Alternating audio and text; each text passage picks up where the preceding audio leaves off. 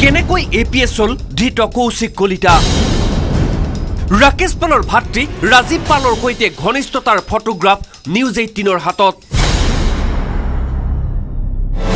ৰাকেশ পালৰ গাড়ী লৈ দালালিটো লিপ্ত হৈছিল ধৃত কৌশিক কলিতা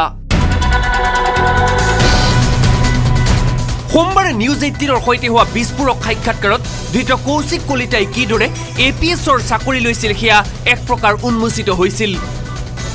কৌশিক কলিতাৰ পত্নী ৰূপামণি কলিতাই উন্মোচন কৰিছিল পলাতক হৈ থকা ৰাকেশ পালৰ ভাতৃ ৰাজীৱ পাল আৰু কৌশিক কলিতাৰ ঘনিষ্ঠতা ৰূপামণি কলিতাৰ এই অভিযোগ অমূলক নাছিল নিউজ 18ৰ হাতত পৰিছে এইখন এক্সক্লুসিভ ফটো এই ফটোখনত দেখা গৈছে ৰাকেশ পালৰ ভাতৃ ৰাজীৱ পালৰ সৈতে কৌশিক কলিতাক মূৰত এটা কোলা টুপি পিন্ধি থকা এইজনেই পলাতক হৈ থকা দালাল ৰাজীৱ পাল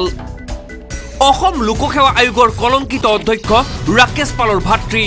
আৰু ৰাজীৱ পালৰ কাষত থকা এইজন ধৃত DSP কৌশিক কলিতা এতিয়া হয়তো বুজিব পাৰিছে এই ঘনিষ্ঠতাৰ আলম লৈ কিদৰে কৌশিক কলিতা APS হৈছিল ৰাজীৱ পালে যোগান ধৰা প্ৰশ্নকাকত লাভ কৰিছিল কৌশিক কলিতাই ৰাজীৱ পালৰ ছপাখালত ছপা হোৱা বহিত উত্তৰ লিখিছিল কৌশিক কলিতাই নিউজ 18ৰ হাতত দুখন ফটোগ্ৰাফ আহি পৰিছে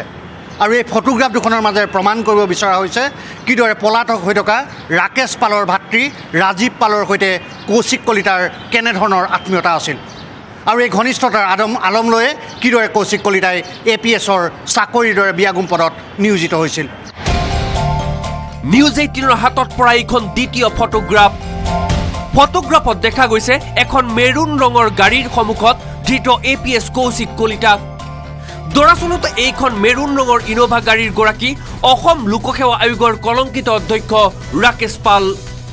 জানিব পৰা মতে পলাতক দালাল সুদীপ্ত দাস আৰু ৰাজীৱ পালৰ যোগেদি ৰাকেশ পালৰ ঘনিষ্ঠ হৈ পৰিছিল কৌশিক কলিতা ৰাকেশ পালৰ ফোন কৌশিক কলিতালৈ ঘনে ঘনে অহাৰ কথাও প্ৰকাশ কৰিছিল কৌশিক কলিতাৰ পত্নী ৰূপামণি কলিতাই নিউজ 18ৰ হাতত পৰা খবৰ অনুসৰি ৰাকেশ পালৰ গাড়ী লৈ প্ৰাৰ্থীৰ ধন সংগ্ৰহ কৰি ফুৰিছিল কৌশিক কলিতাই এই সমগ্ৰ তথ্য পোহৰলৈ আহিব আৰক্ষীৰ তদন্তত কেমেৰা পাৰ্চন বিপ্লৱৰ সৈতে ঋত্বিক কৌশিক আৰু Agnib Gogoi news 18 Assam north east